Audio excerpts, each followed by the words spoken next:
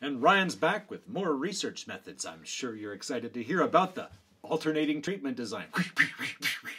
That's really what it's like. You just go rapid succession of alternating treatments. You have multiple, and I'm getting confused, and there's too many words in my head, and they're all popping out. That's what happens on a radio when you turn the volume down, don't power it off. Anyway, so let's go back to an alternating treatment design. An experimental design in which two or more conditions are rapidly alternated, all right, independent of the level of responding.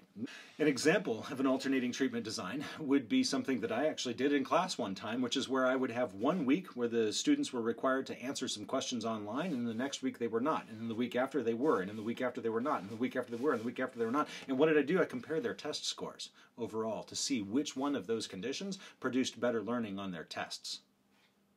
And you'll have to read the article to find the answer.